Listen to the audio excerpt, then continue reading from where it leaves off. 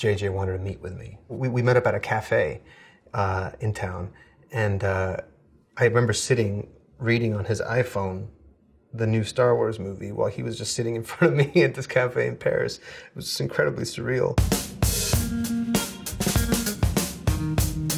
Drive.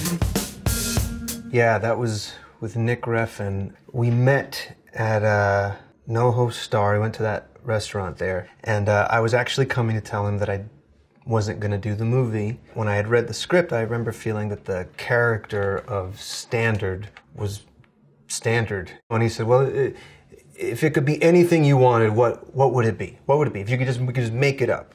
And so then we sat there for 4 hours, I remember, in this restaurant, and we just went through it and just kind of spitballed and came up with all these ideas of like, well, what if he was owning his own bar and he, decided he made a mistake because he kept some money that he shouldn't have, and now he's in jail, and now has to pay for protection, and slowly this whole thing just spirals and spirals out of his control. And I think ultimately it made it just a much more complex situation, because suddenly you did feel a little bit for the guy. And so once he comes out of prison, suddenly this triangle gets much more complex. Says you've been coming around helping out a lot? Is that right? Mm-hmm. Oh, that's very nice. That's nice of you. Thank you. I also remember on set, just Nicholas Refn, he would always wear a blanket around his midsection because that's where he kept the energy warm. It was from Nick Refn that, and I keep this with me all the time now, because he's like, whenever it says in the script the guy comes through the door, I wonder why doesn't he come through the window or up through the floor or break through a wall, and so he kind of goes through all the different choices of what it's not to get back to why it has to be this one, and that's something that I've always kind of kept with me, that idea of like, well, what else could it possibly be? Inside Llewyn Davis.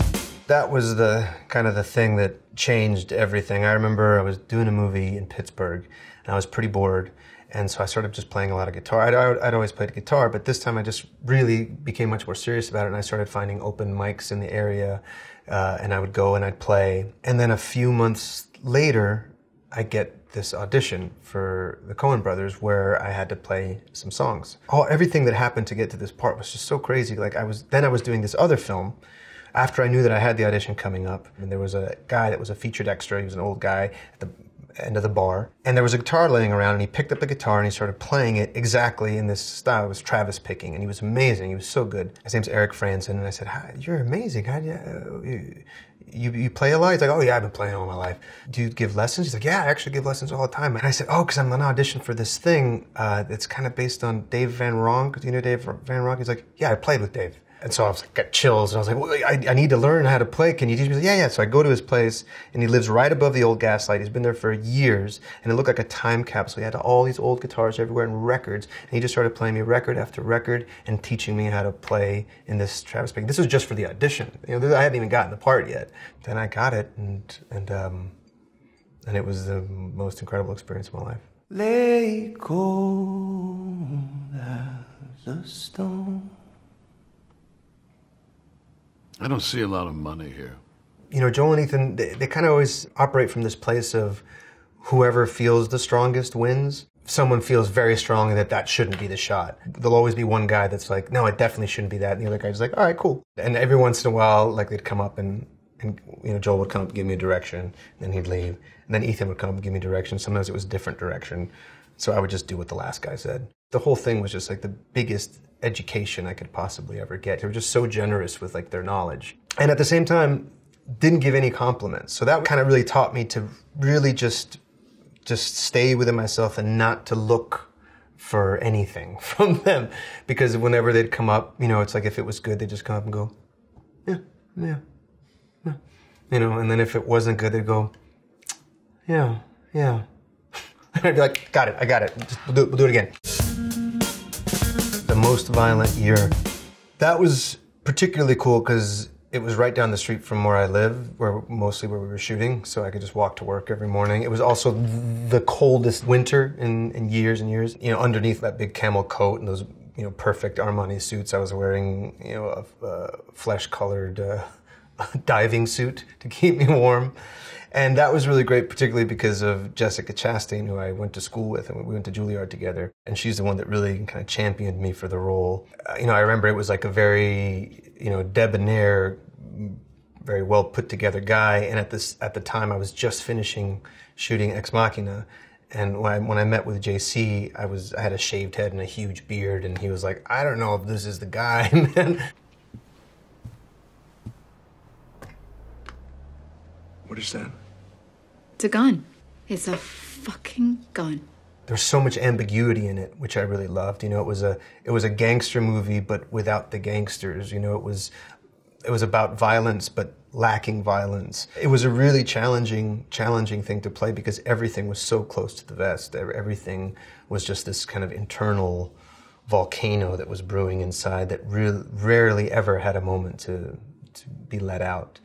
But doing those scenes with Jessica was just so much fun because we're very similar animals. Ex Machina. One of the very first auditions I had when I graduated from school was for a movie called Sunshine that Alex Garland had written. And I remember reading the script, and I became so obsessed with it. After I didn't get the part, I still would go back and read it, and I had all these ideas for music, and I remember being like, is there a way that I can get these people my ideas? Because I've got some really great thoughts about this thing. But that's how much of an impression that the script had made on me. Years later, he was directing his first film officially. I went into this hotel to meet him. I remember as I was going in, I saw a number of actors leaving, so it was like this speed dating thing that he was doing. And I was like, oh, hello, oh, you, yeah, big fan. And then I'd go and talk to him. We sat down, and I immediately started talking about Sunshine. I'm also quite a bit of a nerd, and so, I thought a lot about consciousness and what consciousness means, and particularly in terms of artificial intelligence. And we just sat for a few hours and just talked about all the possibilities and how you would play a character like this. The fact that within the movie itself, this guy is playing a role. He has to portray someone that's a very specific character in order for the experiment to go the way he wants it to go. But also at the same time, he kind of goes method with it a little bit, and he goes so deep in that at a certain point, where is the role that he's playing and where is he really? Because he is a nihilist. He knows that the singularity is coming, that it's going to be the end for us. It's just a matter of when. And if it's not him, somebody else is going to figure this thing out. Ava, I said stop! Whoa. And then I forget exactly why I went down this road with it, but I just thought of Stanley Kubrick a lot, someone that's also quite mysterious and a genius and brilliant. So I listened over and over to this one recording, an interview of his from, I think it was the late 50s. And so there was something about his voice that I really liked, and so I started trying to play with that voice, and I actually used the kind of same shaped glasses that he had. So for me, it was Kubrick, and then a lot my father. My dad's a doctor, and he's an incredibly intelligent guy, but he's got a strange spiritual aspect to him as well. And it's fun because my dad came to visit, and there's a really great picture of me and him playing chess on the set in the corner, and he's got a beard and glasses and, not shaved head, but those were kind of the two people that I really thought of.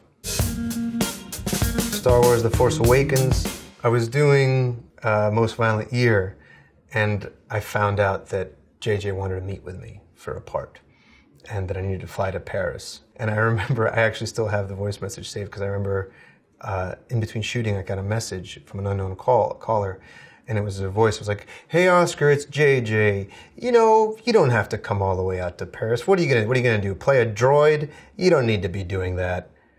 Actually, this is Albert Brooks, because Albert was in the movie, so he really had me going for a second there. And I'm very happy that I still have that voice message. But yes, so then I ended up going out to Paris, and I met with him and Kathy Kennedy and Lawrence Kasdan, and we sat in an office, and they pitched me a story. It's like this heroic guy. He's the first person. He's in the crawl. They describe him. He's Leia's #1 pilot, and he shows up, and you have the scene with Max von Sydow, and then the main bad guy shows up, and then you die spectacularly. I thought, oh, I've done that so much, where you set up the main story for the main characters, So, and then Kathy, to her credit, she was like, yeah, you did that for us in the Bourne movie. I was like, yeah. And I was like, but let me think about it. And then I went home and kind of thought about it. And I thought, you know what? I got to do this. I got to do it. And then when I called him to let him know I wanted to do it, he said, actually, we're changing it up. He's in the whole movie now. It's going to be really cool. You completed my mission, Finn. That's my jacket. Oh. No. Keep it. It suits you. And I flew to London and I read it with John Boyega, and that was the first time that I'd met him. And the very next day we were doing the reading where we were all sitting in a circle and reading the new Star Wars movie. Star Wars: The Last Jedi. For The Force Awakens, it was such a new thing. It was an incredibly huge moment. So there was just a very intense energy. It was excited, but there was a vibration to the whole thing, and there was every single thing was so thought out and so orchestrated because it meant so much. In the second one, Ryan came in, he was very laid back. I always describe him as like a West Coast jazz musician, just kind of he's really cool and come up and very quiet and soft-spoken and humble, and had like a childlike wonder about the whole thing. Let's go, BB-8! It's now or never! And for me, I got to work with Laura Dern, who's one of my favorites, and that was a fun thing to do and challenging as well. So yeah, it had a very different energy, the whole thing. But yeah, I really, really like Ryan. X-Men Apocalypse. That was excruciating. I didn't know when I said yes that was what was going to be happening, that I was going to be encased in glue and latex and in a 40-pound suit, that I had to wear a cooling mechanism at all times. I couldn't really move my head ever. I was like, I get to work with these great actors that I like so much, but I couldn't even see them because I couldn't move my head, and I had to sit on a specially designed saddle because that's the only thing I could really sit on. And then I would be rolled into a cooling tent in between takes. And so I just wouldn't ever talk to anybody, and I would just kind of be sitting, and I couldn't really move, and sweating inside the mask and the helmet. I'm not here for them. I'm here for you. And then I was also in high heels inside of a boot, so that was very difficult to move at all. And every time I moved, it was just rubbers and plastic squeaking, so everything I said had to be dubbed later as well. And then getting it off was the worst part, because they just had to kind of scrape it off for hours and hours. So that was X-Men Apocalypse. Annihilation. That was a crazy experience because I was shooting at Last Jedi exactly at the same time and on the same lot in Pinewood. So I would go back and forth while I was doing Star Wars into that really intense, dark world. And that one had because there's a lot of found footage elements to it that had a real looseness to it as well. So we would just play around with what that was. And oftentimes it would be Alex that was operating a camcorder or a flashlight and just kind of really getting in there.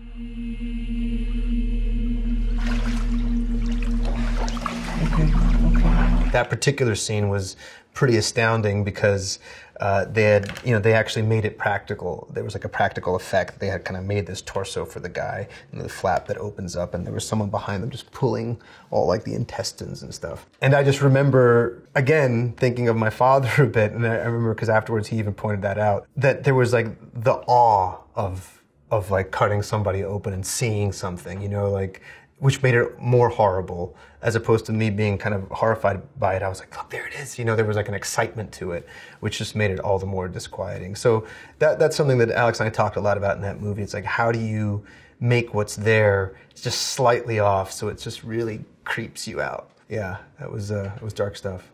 But I love that movie.